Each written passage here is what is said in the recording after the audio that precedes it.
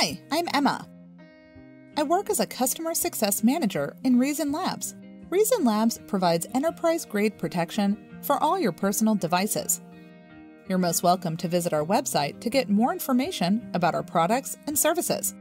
Today, I'm going to guide you on how to install RAV Antivirus on your Windows computer.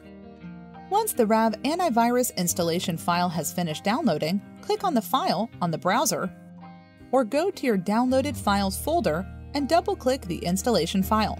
Click Install to proceed. It might ask you to allow the program to make changes. Press Yes if such a question appears. During the installation, you will see a progress window with the estimated remaining time. Do not turn off your computer while the installation process is in progress. Once the installation has finished, RAV Antivirus will open automatically.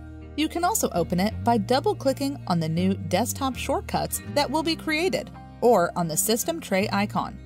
On first opening the application, it will automatically perform an initial quick scan. It's important that you do not turn off your device until the process has finished.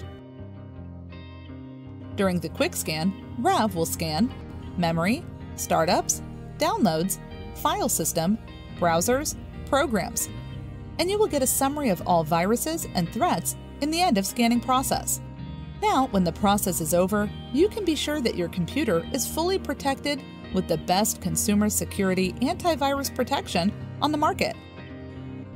Thank you for watching. Stay safe and protected.